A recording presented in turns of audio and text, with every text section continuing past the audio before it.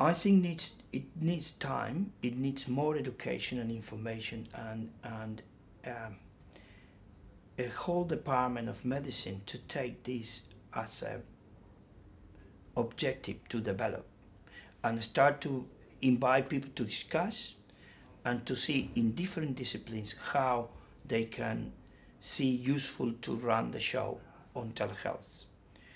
The cardiologists will have their points, the neurologists will have their points, and different disciplines will express their interest and how they can grow.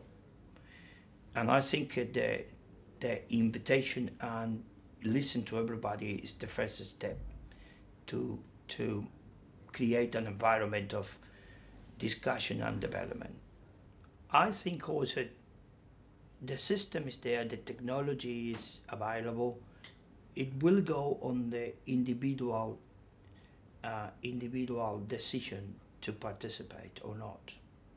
Some people might not feel comfortable and don't want to do it. But in general, I think more we teach or more we talk about this, it's a chance more people will participate.